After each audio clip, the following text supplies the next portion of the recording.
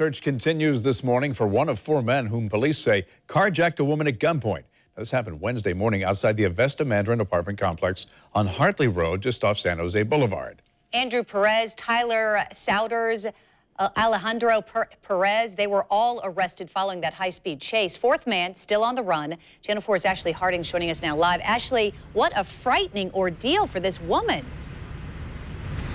Yes, Jen, that woman says she is terrified knowing that that man is still out there. She did not want to speak on camera, but she told News4Jax that man approached her, came to her window, pointed a gun in her face, took her money, her purse, and her cell phone. Now, after she handed off these items, police say 3 of the men took her car while the 4th man drove off in a getaway vehicle. Now, moments after the carjacking, police used the victim's cell phone to locate her stolen car. They found both cars, tried to pull them over, but the men led police on a chase. Now, police eventually captured 3 of them after they crashed their cars. We spoke to our crime and safety analyst, Gil Smith, who says from the looks of things, it appears this woman was targeted.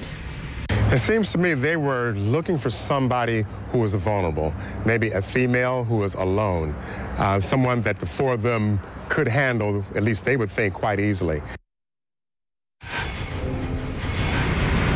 And police say the same 4 suspects robbed another woman just before this carjacking happened. The search for that 4th man is still ongoing. We are live this morning. Ashley Harding, Channel 4, the local station. Ashley, have police released any details about that man?